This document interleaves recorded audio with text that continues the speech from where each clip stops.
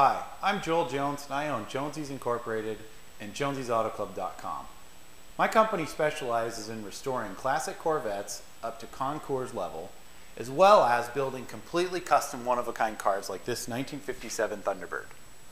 Torchmate just sent us their brand new 2x2 cutting system. And I'm going to show you guys everything that's included in that cutting system, how to assemble it, and how to start using it to produce one-of-a-kind, one-off brackets for custom cars like this. So after you inspect the crate for damage, it's a good idea to unload all of the components and lay them out on a table, kind of like you see right here. I'm going to just quickly go through what all is included and what is not included in the kit. Starting with their quick start guide, this is a quick reference that will tell you whether or not you have everything that you're supposed to.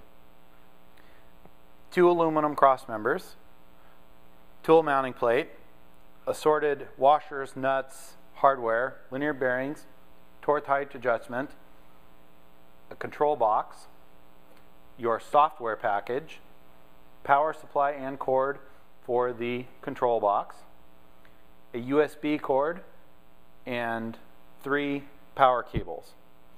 On top of that, I purchased a specific tool mounting kit for my Thermodynamics Cutmaster 51. It includes a new nozzle, mounting, U-bolt, and special plate. One final thing that I'm going to mention is that in the software, they provide you with PDFs of the instructions for either your CAD software, if you buy it from Torchmate, and also the driver software and installation instructions for the 2x2. I opted to print those off and put them in a 3-ring binder so that I can look at them while I'm assembling it if I need to.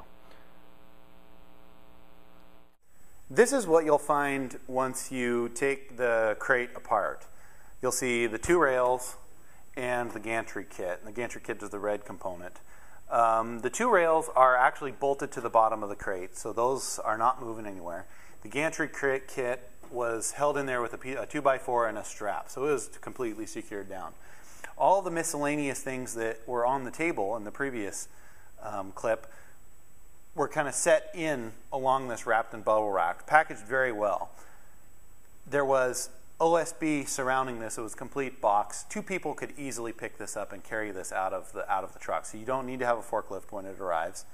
And you want to go through and just make sure that nothing's damaged, get it unpackaged, unbolted, and then set on a table.